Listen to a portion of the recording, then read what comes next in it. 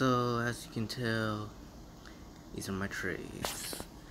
So at the top you have what I have currently, 72.91, and the balance is 278.92.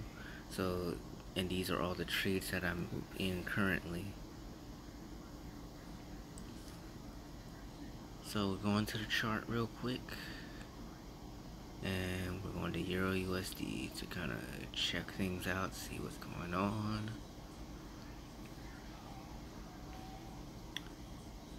Now I'm just making sure, and from what I can tell, it's about to keep dropping. I've already entered in multiple positions on EURUSD. This is something you can take wherever you go. And you have your phone or your laptop. Yeah, pretty much I'm just doing it all from my phone.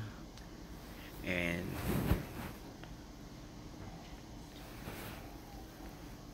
I'm mainly doing it from my phone. I'm about to enter in another position now. So I'm up to 80 the account bucks. to buy 80 bucks. I'm doing it from my phone because, and the moment focus I on close, a limited amount of trade, payments just for the pure fact adds that, to the balance. yeah, I'm in the country. My internet is limited at this point. All I can really do, it's easier for me to just stick with a few things at once. Because I sold, versus I'm just waiting for it to pass this line. 10 different past these lines, pairs at the same means time. I'm in profit. But yeah, it should keep dropping. Past these I'm just gonna leave it alone. And then, all honesty, with me being on vacation, all I've really been doing. I haven't really been micromanaging my trades like other people do. Most people, they'll try to convince you that you have to baby your trade the entire time. You have to constantly be on your phone. You have to constantly be on your laptop to make sure to check on your trades. But that's what noobs do. You really don't have to baby your trade at all. If you know what you're looking for, you can get the money. And what's happening? It's starting to. And as I could tell, as you can tell, there it is, passing the line. If it was a buy and it rose, we could make some money. But in this case, we're selling. We are selling this stuff, and we are about to make more money. 2020 with the time.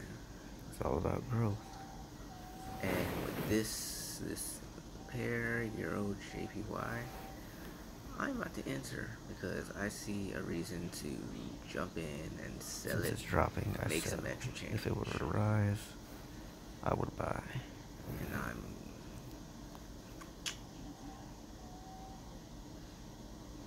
let's see. That's simple if you know what you're doing. I've been in this a while,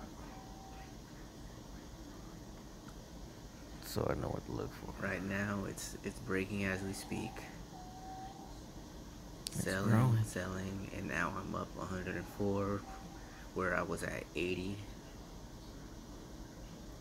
Not bad for the beginning of the year. Phone or computer. Account growth is coming fast. If you know how to read a chart. Yeah, EURUSD is doing about the same thing. It just becomes easier. And I'm gonna keep, especially if you're looking at the higher time frames, because I believe it's gonna go for a while. So let's see what this does over time. On vacation. And at the same time, oh yep, it's still dropping. It's dropping a bit harder. Well, states like Alabama. And pretty soon I'll probably take connection. So while that drops for a bit, after it hits to a point it can make trading that I want, I'll take some home to make it all risk free. After a little experience, you could just learn to just leave it alone. Not yet. And then let the account grow. But further it's doing because it's what I know it's going to do. This is not a guessing game. I'm up one. Well, it was 125, but it fluctuates all the time like that. To the account. But yeah, I've already done the analysis. At this point, I know the direction. I know what it's doing. At least take based on the training that I took. I see what's happening. This isn't something that just anyone can jump into. You can't just jump into Forex and just instantly expect to make money. I mean, there's plenty to learn. I had to take on training myself. Now I wouldn't expect anyone to just instantly make money. But yeah, I'm taking a little bit now. Now that I've verified the trend on EURUSD. There are times I go to certain places, like right now I'm in Alabama. You will have no service whatsoever, no internet connection, and it interrupts your trading, especially when you can barely enter in the trade, barely exit the trade, whatever. But at the same time, that's where limiting the trades you take actually helps. Like, well, I should say limit the amount of pairs that you trade. I've just been strictly sticking with my phone.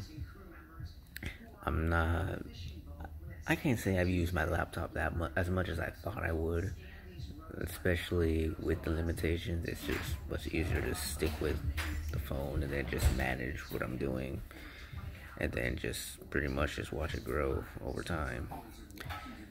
But overall, don't overcomplicate it. Stick to one thing and just let the account do its thing. But overall, you still have to know what you're doing. You still have to learn the markets. You can't just jump in and automatically expect to make money out of this. You have to practice. If you think that you have to be glued to your chart 24/7 to make this work, then that's due to your own lack of knowledge. That's your own fault. Well, you have to be open-minded enough to learn. It's simple as that. If you're not willing to learn, you'll be limited to probably indicators that barely work.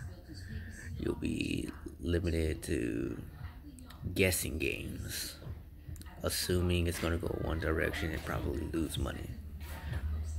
If you want to be able to trade without limiting yourself so much, then step one is to be open-minded enough to learn about it.